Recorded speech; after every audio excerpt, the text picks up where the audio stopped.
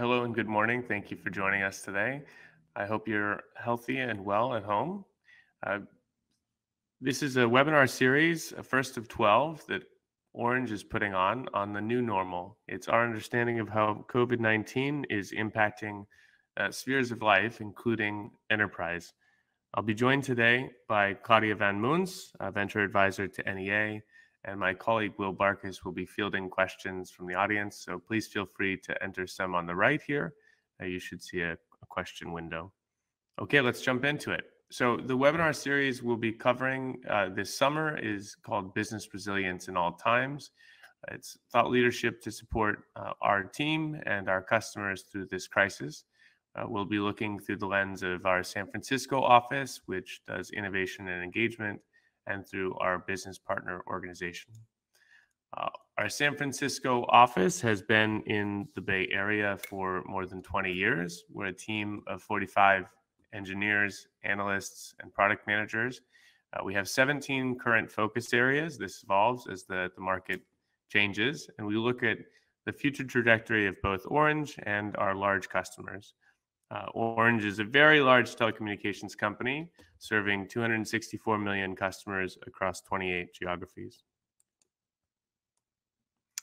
So here's who's on the line today, Claudia Van Moons, who will have a fireside chat with at the end of the presentation, and myself. I'm a senior product manager in our strategy organization. So why are we here today? Well, many reasons, but this recent pandemic has had a significant and profound influence on our global economy. I found this data to be very interesting, pulled from the United States Department of Employment and Training Administration. We've really seen an unparalleled surge in unemployment claims in recent weeks. So to put this in perspective, we have the 1970s energy crisis or the 2008 financial crisis, but obviously neither compare adequately to what we're going through now on a macroeconomic standpoint. Additionally, we've seen U.S. public debt increase $2 trillion in the last 2 months, and it's easy to kind of get lost in these very large numbers, but that's about a 13% increase over previous. And if you think about it in terms of what currency is in circulation, we have about 1.91 trillion US dollar denominated bills in circulation globally. The Federal Reserve did a study in 1996 and estimated that about 60% of this is abroad. It's probably higher than that today, to be honest. And why am I telling you this? Well, as an enterprise, I think we'll see, if we see foreign holdings of US dollar denominated currency go down in the coming years, we will likely see massive inflation. And what that means from a corporate management perspective is you'll probably be seeing more companies cite their earnings in constant currency. We've already seen it in the quarterly filings for the first and second quarter for the top companies in the United States. And as there is an anticipated increase in the rate of inflation, you'll see more people pegging their own value creation to the prior currency value. So digital transformation. Both McKinsey and Harvard have studies showing that there are really two forms of digital transformation: those that are an evolution of the existing business, and you can think about how you would take a call center and add a chatbot to continue doing your existing business in a new and more efficient way.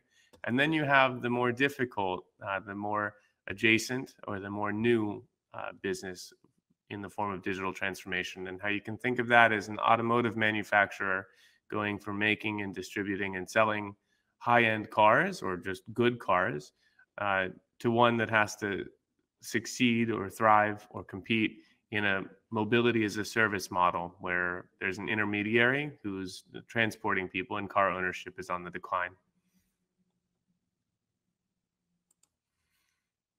What we've seen across the board is that this crisis is accelerating digital transformation. Many companies, most if not all incumbent or legacy organizations, are in some process of digital transformation. The CEO of Accenture is saying that her customers, CEOs at top companies, were being held back by hierarchy, they were held back by culture, And then this absolute shift as a result of COVID-19 has caused them to have to migrate to remote work, to empower more digitally enabled processes, and they don't want to go back.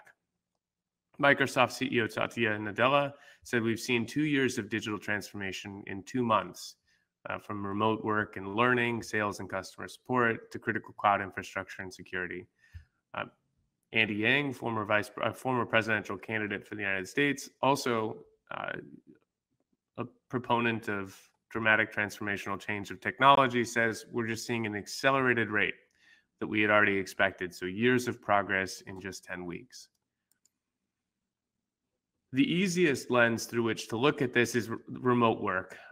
There was a really cool study done by Adam Ozimek, the chief economist at Upwork. He surveyed audiences of hiring managers and VPs at US public companies in November 2019 to April. He surveyed them in November 2019 and found that 46% had no remote workers. Only 2.3%, so a very paltry sum, had fully remote teams, and 13.2% had a share of their team remote. Given the recent events, he went back and surveyed them again. He found that the percentage of companies that had no remote workers had gone to 6%, so 94% with some remote teams. The percentage that have gone fully remote has increased to 20%, so again, an 8.7x increase. The share of employees remote for companies has gone from 13.2% to 56 to 74%, so a 4.5x increase. So how sticky is this transformation? Well, post-COVID, 21.8% of hiring managers anticipate they'll be fully remote in 5 years. So this is up 65% from just 13.2%. So again, a pretty significant and profound change for the way we do work. Some companies have indicated they'll never go back. Mark Zuckerberg, on a town hall with his employees, said some will work from home permanently. Twitter said through their HR teams that opening offices will be our decision. If and when our employees come back, it will be theirs. Shopify, the CEO himself, Tobi Lütke, tweeted, "As of today, Shopify is a digital by default company. Most will permanently work remotely. Office centricity is over." And Square, also same management team as, at least at the highest levels as Twitter, said that they'll be moving completely remote and that they'll be able to work from anywhere permanently. If you look at just the top 5 companies by market cap and the technology leadership that many companies follow from a trend-setting perspective, 3 of 5 have said we're not returning to work till at least January 2021. The 5-year outlook also indicates a more permanent shift. So before COVID, from the same Adam Ozimek Upwork study, which is available online and can be shared after the presentation, 30% anticipated to go full-time remote within 5 years. After that, it's 60%. So why not return? Well, for a long time, we've known the economic and societal benefits of remote work. 95% of employees, when polled, would, on average, work 2.4 days per week from home if given the opportunity. 65% of part-time workers, or those that are engaged sometimes and not always in the labor force, indicated they would work more remote hours if given the opportunity. So they would work more hours if they could work remote. The Center for Economic and Business Research indicates that it could add 2.36 trillion in gross value added to the U.S. economy. This is through productivity improvements, additional employment, increased economic participation and activity. And this study was commissioned by Citrix. And remote workers are happier. 71% of remote employees say they are happy at their job, whereas just 55% of on-site workers say they are happy at their job. So about a 22% increase in happiness indication by employees. Bill McDermott, when interviewed recently on CNBC, said talented people are going to expect companies to allow them to work from home and anywhere, not just their personal wellness, but for productivity reasons. So this is a big idea for the modern economy. Of course, Bill McDermott is the CEO of ServiceNow, So we have to understand that his company is a potential beneficiary from the work from home movement. Additionally, outside of just work from home, but obviously overlapping, public clouds received a significant boost, could receive a significant boost from COVID-19. Their quarterly year-over-year revenue gains are substantial, in line with previous gains. But it's going to accelerate this trend of moving to remote infrastructure. I like this quote that as the pandemic moves in, on-premise moves out. Or to put it a different way, any legacy software that required employees to be on campus has just been trashed. This is by the CEO of Particle Labs, a company I admire and we've worked with before to build an integrated cellular development kit. And he was speaking at his annual developer event, which they held remote, obviously. Additionally, business applications are surging. App Annie, the best indicator for app downloads, came out with a report that there was a plus 90% year-over-year gain in enterprise apps. If you look at the top 3 business apps on their system, it's all video conferencing, and the 4th is Indeed job search, because frankly, there are a lot of people on the market looking for employment opportunities. Video conferencing and collaboration, as mentioned, in particular, are surging. Cisco WebEx reported on March 2nd that they had seen 2,200% growth in the WebEx backbone connected China-based WebEx users to the global workforce. They haven't updated a global metric yet since then. I've been looking for it. I'm very keen to understand, because I've been taking more WebEx meetings than I ever have in my life. Zoom, despite controversy, is still posting significant user adoption and growth. As of April 22nd, they boasted more than 300 million daily active users, up from 200 million just a month prior.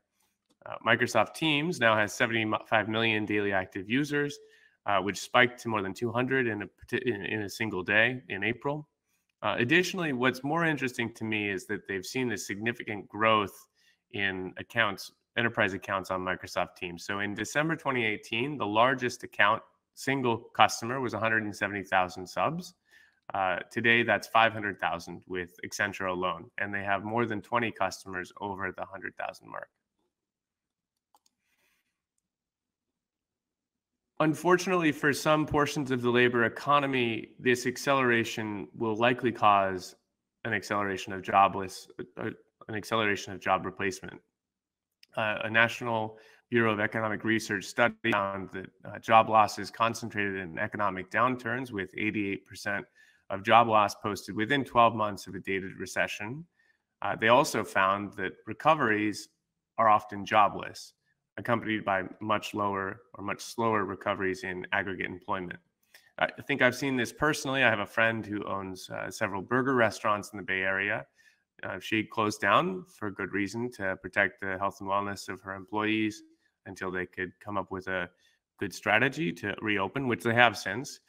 But Creator, this robot burger machine, at the same time announced extended dining hours and additional service capabilities. So it's a natural adjacency that robots will accelerate their participation in our society in this moment. We already expected the market for collaborative robotics to increase dramatically. This is a Barclays equity research finding on the right. It's just a trend I think we'll see accelerated by the pandemic. E-commerce, additionally, is booming.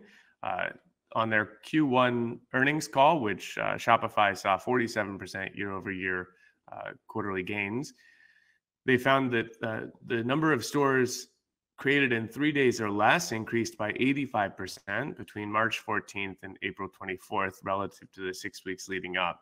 The CEO believes that the growth of omnichannel commerce is likely to persist. This post-COVID world is what they're building for, and it's really just accelerating the shift online. Equivalently, Square, which helps local merchants get online, saw gross profit of $539 million in Q1, up 36% year over year, or 40% if you exclude Caviar, which is not done as well. And Jack Dorsey was quoted saying that the transition or transformation to online has been break fast. Amazon, as we all anticipated, significant sales gains and probably more from Q2 when we see those published. Uh, Sales increased 26% to 75 billion in the first quarter. Additionally, customer care is, although already fragmented and moving to digital platforms, is likely to be done from a house near you right now. The number one customer contact method from an NTT study is email. Most enterprises now support 8 customer channels, with it forecasted to go higher. But 2/3 of those companies have no cross-channel customer management strategy. So I think we all know this, but when we engage with the brand, we may do so through their mobile app or following them on Twitter or LinkedIn, or connecting on Facebook, comparing online, reading reviews, reading the blog. There are many ways in which we engage with brands. We think that they're one organization, that they're one relationship to the consumer, but often these are siloed and not integrated. Uh, it's my belief that this recent pandemic will accelerate the integration and the additional digital transformation of customer service. There is some downside. One Harvard Business Review study found a massive uptick in both customers and representatives saying, "I can't understand you," as people were dialing in from their home office. Additionally, McKinsey found that digital delivery has become a necessity for customers who are confined at home, even those who were digitally resilient or would prefer to go to an in-person store to make their purchases or changes. One trend that's undeniable is the force majeure for strategic staff reductions and divestments. It's hit every industry, including technology. These are some of the technology companies that we follow in the Bay Area that have announced some terminations. I want to call your attention to the last one, though. Automatic Labs, which was acquired by SiriusXM, was completely shut down. Quote, "As the COVID pandemic has adversely impacted our business." Automatic is a OBD2 port connected device for aftermarket connected device for cars. So you plug it into your existing car and it tells you where you are, how fast you're driving. You can do insurance and diagnostics against it. And really, I'm not able to understand how the market for aftermarket connected car appliances would be adversely impacted. So conclude your own decision, but I believe this to be more of a using the pandemic to close off a costly line of business after an acquisition. And I think we'll see more of that. It's a very tolerable legal excuse to reduce staff during moments like this. For telecom operators and content delivery networks, it's been a significant stress test. So we've had a 700% increase in enterprise users connecting remotely. We already see video conferencing up 20 to 100% on our network. Google alone had 25 times the number of users on Google Meet, their video conferencing platform, from January to April. On March 24th, they announced that they're reducing the quality of videos worldwide on YouTube to ease traffic. They didn't announce usage statistics, but it's believed to have gone high. Verizon VPN usage surged 81%. The additional interest in VPNs is renewing the zero trust conversation, where we're moving to boundaryless and firewall-less security environments. And the gaming is up on their platform 82%, with peak up 257%. Interesting quote from the CEO of Verizon that it has not changed. COVID-19 has not changed how we think about doing 5G. It's only reinforced that it's a great solution. And if you think about congestion in cable networks, as many of us are connected to, which is determined by the number of users in your locality, moving some of that traffic to a fixed 5G might make a lot of sense.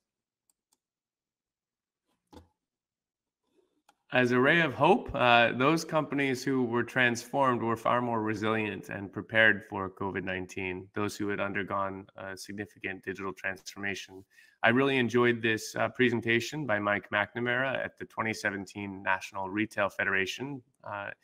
He articulated 3 goals for transforming Target. ruthless prioritization. At the time that he took the helm in 2015, they had 800 concurrent IT projects internally.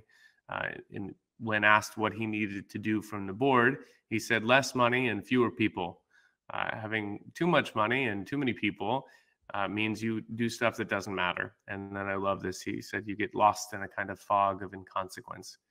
So he was really able to focus the organization. He built an in-house engineering team with Silicon Valley talent and culture. And they adopted agile methodologies, not just from a technology perspective, but across the footprint of Target. So fast forward to today, what does that mean for them entering this pandemic? Well, first quarter online sales grew 141%, while in-store sales only grew 10.8%. So they still saw, growth as people needed to continue shopping in this environment, but it was far more substantial growth on their online platforms. Additionally, same-day delivery orders grew 278%. A little informal advertisement for our friends at Target. They have this very clean app where you can order from the phone and then pick up in the parking lot at the Target. So just to finish, there's this meme floating around the internet. It's attributed to a woman named Susan Wolk, originally on Twitter. And the saying goes, who led the digital transformation of your company? Was it your CEO, your CTO, or COVID-19? So, and I think my personal opinion is that we're on a existing transformation. For many companies, it would have happened in the 5 to 10 year window, and it's being pushed to the 2 to 5 week window as companies are forced to stay in business and empower their teams to work remote. So, with that, I'd like to transition to the next session, which will be a fireside Q&A with Claudia van Moons. Claudia and I first met in Dublin, Ireland, when I was a global mentor for the IBM Smart Camp entrepreneurship program. She has a long and storied career, starting as an engineer at IBM Research and Development and moving her way into a VP of strategy and the head and founding partner of IBM Venture Group. She is now serving as a advisor to NEA, a large Bay Area-based venture capital firm, and she's a lecturer at Stanford and is pursuing equal rights with an independent organization she's a founding member of called Parity.org, which pursues equal gender balance in public companies who sign a pledge. So thank you so much, Claudia, for joining us today. I'd love to get this conversation kicked off. I hope you enjoyed the presentation. But so one of the things that I read in your recent board document was that we have to remember that this is a humanitarian crisis first. For me, my boss has always asked me how I'm doing as we get on the phone, and it's meant a lot to me, to be honest. So how have you seen admirable leaders incorporating the consequences of this pandemic into their decision-making? Oh, well, thank you, Jameson. It's a pleasure to be here with you. We go back a long way, as you guys heard. I think your boss is already a good example of leading leaders that really are stepping up in a time like this. I think is really about, leading with your heart more than ever in the history. I think as a public company board member and also working with so many young companies, this is really the moment where you see leaders stepping up in their ability to care about the people more than the profit and the revenue aspect. I in the beginning of the crisis, I used to comment that suddenly, they're all walking around with a bleeding heart because they're so worried about the people, worried about the safety, worried about, of course, we all remember when the death rate was rising, in ways that it scared all of us to retreat back into our home without ever venture outside our doors. And the leader, of course, were all very frantic about, what that may impact inside their own, employee base as well as their customer base. So I saw that as, I will say, historical moment of my life where you actually got to know the leader of the humanity aspect of who they are, more so than their intellect, their experience, all the other attributes that we have come to admire in a leader play a second, chair to how they were responding to the crisis. And Jamison, asking how you are is a very, very important aspect of leading during the crisis. The other is really the agility. I think you mentioned that word several times.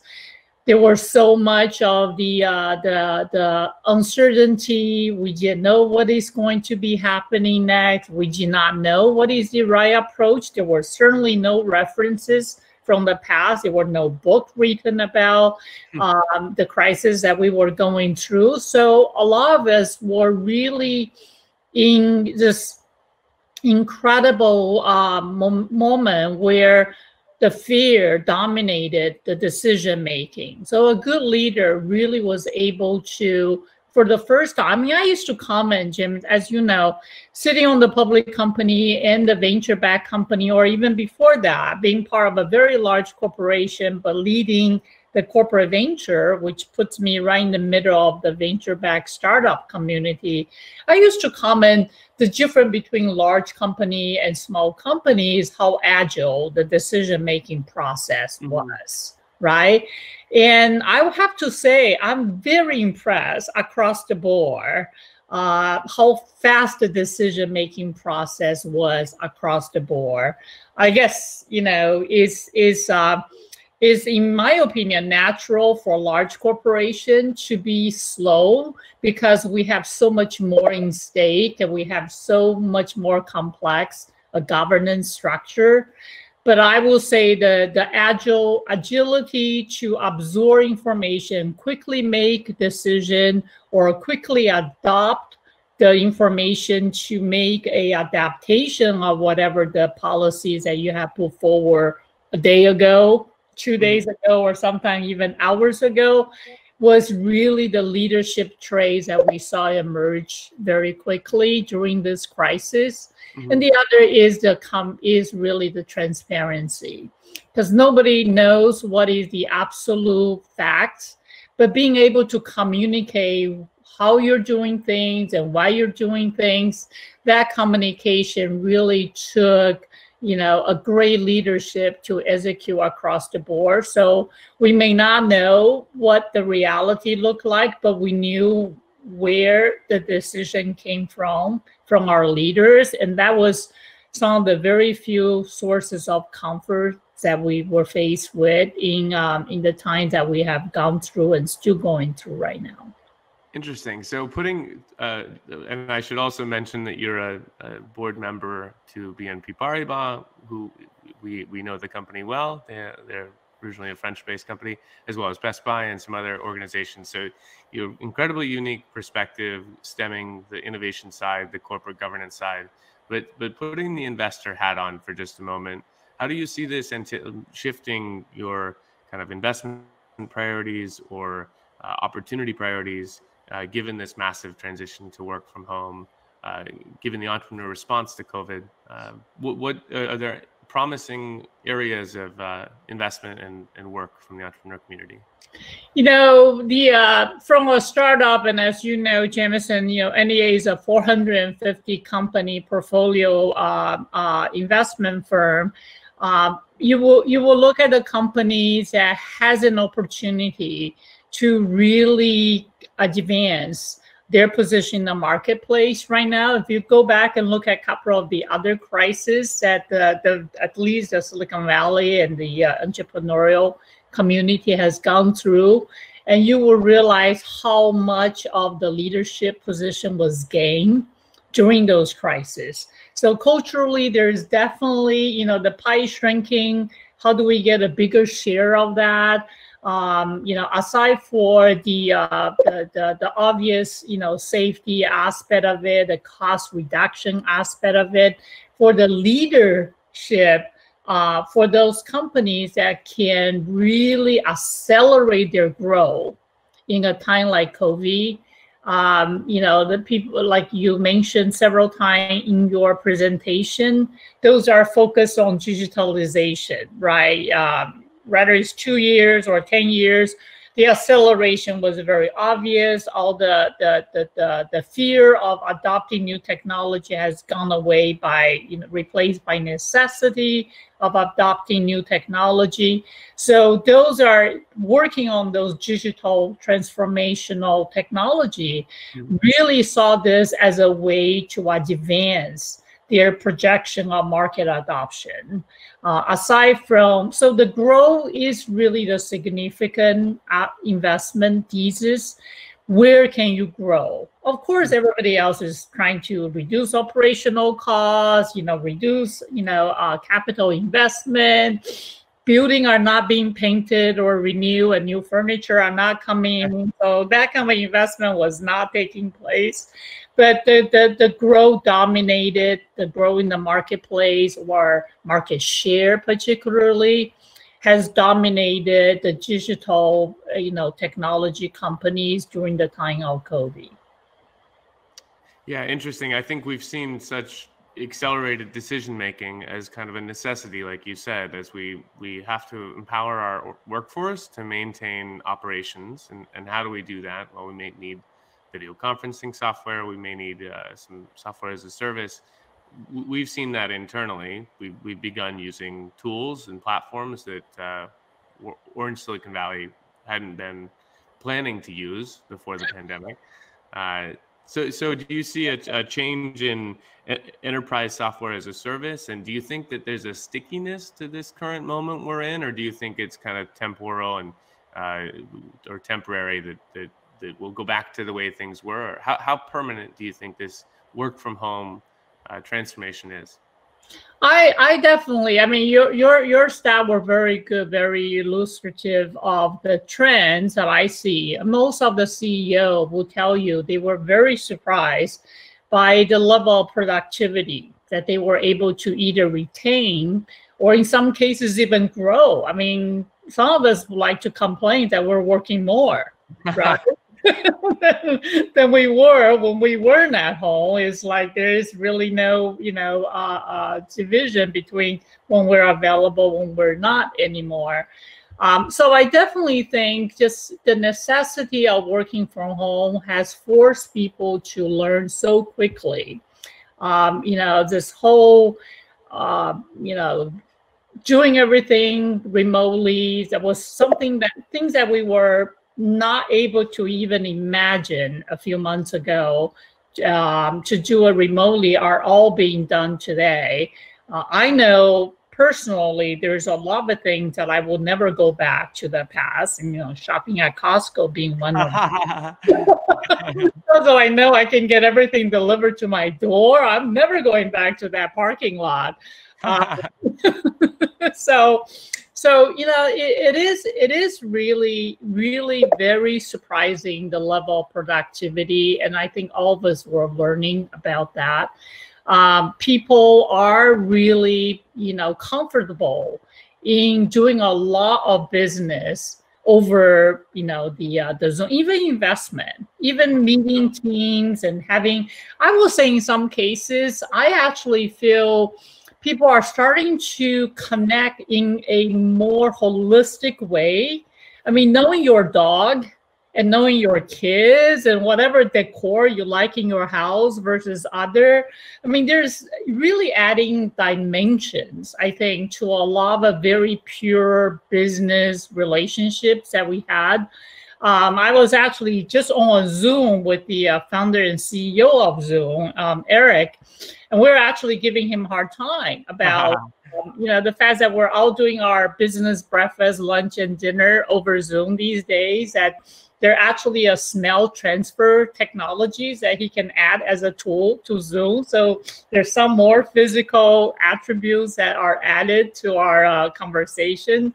I think there's a lot of these type of thinking that, want to enhance what we're doing today remotely rather than just can't wait to get out of this. I mean, there's a balance to everything, but I think the normal normal aspect of work is going to change. More flexibility, absolutely. Like I said, somewhat driven by the human aspect, the humanity aspects that we started this conversation, in many ways is driving the company and the CEO to start to look at a deeper level of the employee and the customer as a human being, their safety, their comfort, as part of the decision making. And that, I think, is a very positive trend. Excellent. Yeah, if you had told me that board meetings would be conducted in VR about 9 months ago, I would have thought, no way, that's not going to happen. And of course, Mark Zuckerberg is talking about the benefits of their VR boardroom meetings. So rolling back the dial to your career at IBM, I think you had to undergo such dramatic transformation, starting as an engineer and as a female engineer and working your way up through the ranks. How do you think adaptability is helping leaders embrace this moment, this trying moment, where they're managing the fear and uncertainty of their customers and their shareholders? What's the role of kind of ability to adapt? I think it's the secret sauce of Silicon Valley. For those of you that are not in this valley, my deep belief in what distinguishes this place versus the rest of the world. And you and I were in Ireland. My operation was all over the world. I get asked that question a lot, and I'm very convinced the ability to adapt and then continue to iterate really has a lot to do with the level of failure tolerance that the entrepreneur in Silicon Valley are allowed, and in some way even celebrated. So I think it's too easy to say, let's just get more information about, whatever decision we're making, particularly in large enterprises, is sort of let's study these things to death, is what we used to joke around, because there's always more information you can bring into just about any decision-making process. But when are you going to strike and start to really have something in the marketplace and start to really have real-time executions that you can gather real-time information that matters and be able to quickly iterate on top of what that is. And to be honest, the product market, fit is never the same from the time the company is seeded or invested by venture to when they become successful and serving customers and having a market with paying customer. So large company need to learn about that risk-prompt attitude of accepting potential failure, but the failure in which you can very quickly iterate upon and come out with a better solution. And I see in many ways, and as you know, I came from the R&D side. I mean, I defended R&D with my life because these are my colleagues and these are people that I grew up with. But fundamentally really is the fast iterations that differentiated the traditional R&D and the venture entrepreneurial decision.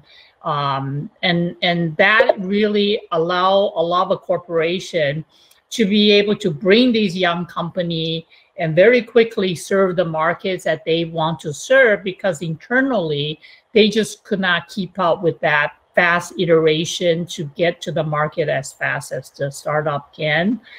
So I will say, coming off this, we should all keep that in mind, that there is no perfect data for the decision. And we should all be willing to accept changes and be willing to move forward with the changes. And of course, staying agile so we can adapt as new information comes in. Yeah, I think I've seen that myself in entrepreneurs. Within the first few weeks of the pandemic, I was already receiving pitches to work on new products and new technology to mitigate the spread of COVID-19 or otherwise protect people. Entrepreneurs look for opportunity in the midst of chaos and to serve the customer. Right. So putting your corporate manager hat back on, do you think this will change the lens on working with innovators? I mean, I think anybody who works at the nexus of innovation and corporate governance, sometimes it can be challenging to convince corporate leadership to take a bet on a young company or a new product or new service that doesn't have as a large installed base. So do you think it'll change discussions at the board, at the highest levels of organizations around M&A activity or investment activity? I think it will improve, but keep in mind that the costs, sort of operational costs, will continue to be a focus for the short term. So I certainly will not expect the investment to ramp up very quickly. But on the other hand, the venture investment, as you know, the fundraising has been historical. I'm sure you all read the 3.6 billion funds that we just closed at NEA. So there is, I think, a lot of capitals that are being invested right now. And the corporate investment is going to take a longer pause just because there is a, sort of the core that needs to be stabilized first. But I don't think it's slowing down the innovation. I think the innovation will continue, but the corporation coming in and leveraging that innovation is where the impact is going to be for the short term.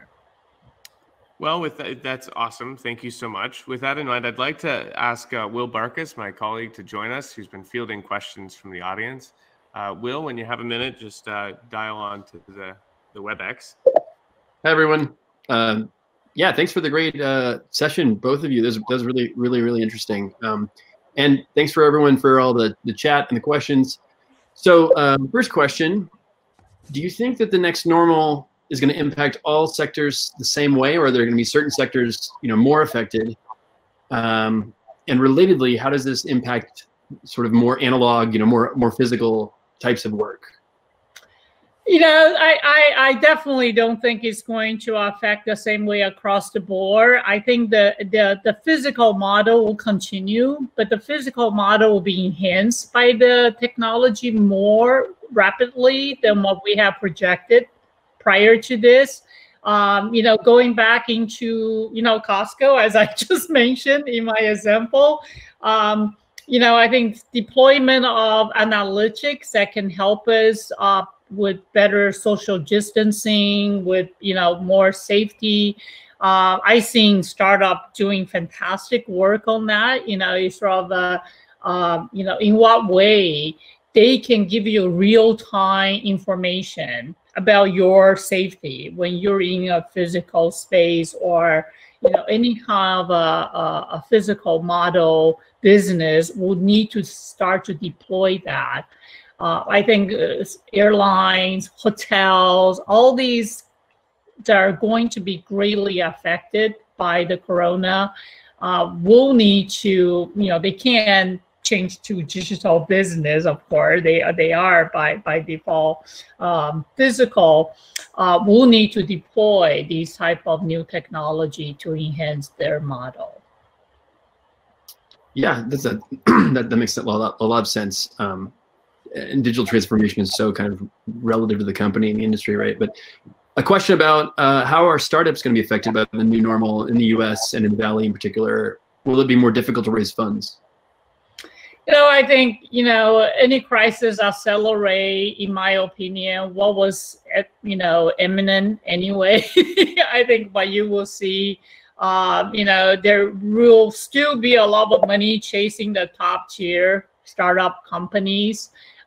Those are, venture funds and even corporate funds will continue to focus on, more so than ever, the companies that has a clear roadmap or has already some kind of proof points that will validate their business model. And unfortunately, in time like this, and as we saw, those are not necessarily in that top quadrant, need to really, bring down their runway and potentially seek other sources of continued development, strategic. I mean, you guys know this a lot because Orange is very active. Are there a strategic that can be a partner for us to continue to deploy our technology or continue to develop the technology? Are there pilots that we should be establishing? There is a lot more creativity that can be injected when the capital are not necessarily the only path to success for startup. And I think the smart one needs to look at a broader spectrum of potential funding sources that can allow them to weather, the potential slowdown on their development capital. Yeah, and actually, so complementary question to that. With here's the question: with revised investments and emphasis on core business, focus during the current crisis and slow down the economy, where do you see bigger companies, I guess, innovating in digital, and how can these companies like Orange, leverage opportunities both short and medium term in the new normal? It is a dilemma, in my opinion, because at the one sense, if you're a large company and you are comfortable to grow through M&A and through acquisition, through partnership, this is actually a great time, right? Because you have the ability to integrate components of technology and build solutions that are literally bleeding edge components, and therefore, being state-of-the-art solution, more so than a single startup with a scale is able to do. So that is my way to say, for a large corporation, this is a great time to come in and say, what is my strategy to this adjacent market? And in what way can I use my, scale, my distribution, my channels, whatever large company possess, to really throw up what I call a string of pearl approach, right? How can I plug in all these different, pearl and then build this holistic solution and hit the market at the right time? But on the other hand is, how do I preserve my capital, as everybody is trying to do right now, calling all my line of credit, throughout this whole sustainability component of it. Let's not spend any money, doing anything that are outside the core. So my advice is, most large company are fairly well capitalized, not to mention the Fed is sitting there and saying, I'm not going to let anybody big fail. Really is a great opportunity to activate this hunting and gathering, I call it, to see what is out there and at what price can I snap that. And of course, don't go after the Zoom of the world, right? It's just like, that is already, way above and beyond anybody's grasp. But there's so many innovative companies right now that are willing to potentially join a larger company in order to continue to develop their technology. Okay, here's a string of questions I'm going to try and weave together for you. And maybe, I know we're about 5 minutes over, so we can kind of wrap whenever you feel like it. But so along those lines, how are companies considering kind of new emerging technologies, for instance, like IoT deployments? And that's not so new and emerging, but it is. Or, another question about like augmented reality or mixed reality type solutions, or even rethinking things like real estate. Like, how are companies how should they be considering their real estate assets now? And I'm a director at the CoreLogic, which is the largest real estate data company. From a real estate perspective, I think the residential real estate is going to get a boost People are much more conscientious about where they live. And if you saw, Jameson's chart earlier of all the CEOs saying, hey, I want you to work remotely, people reevaluate. Most of us at the certain stage of our life probably spend more time in our workspace than we do at our residential space. And certainly the two merges. So it become more like, okay, is this where I want to be? And there is a migration. I can go in there for hours. You can see I absorb the real estate trends as a board member. But I think, real estate is something that, the business real estate is going to go through significant, changes. I think the demand for just putting a lot of capital into business, real estate, like I said, your furniture and your paint job are all being put on hold right now. And people are really focusing much more on the digital experience, rather it's with their employees or with their customers. Wow. Claudia, I could listen to you all day. But I think we'll come to a close. I think coming back to round out the discussion, really the focus on the human first, and it all cascades from that, whether it's the customer or the employee. But thank you so much for joining us. It's meant a lot to me. You have an unparalleled perspective, stemming this long career from innovation and corporate governance. So thank you so much. So I think we'll go to the end questions, Kathy, if you want to go back to the. So please tune in, everyone, for the next normal sessions this summer. We'll have another 11 webinars focused on different spheres of influence. And with that in mind, thank you and goodbye. Goodbye, everybody.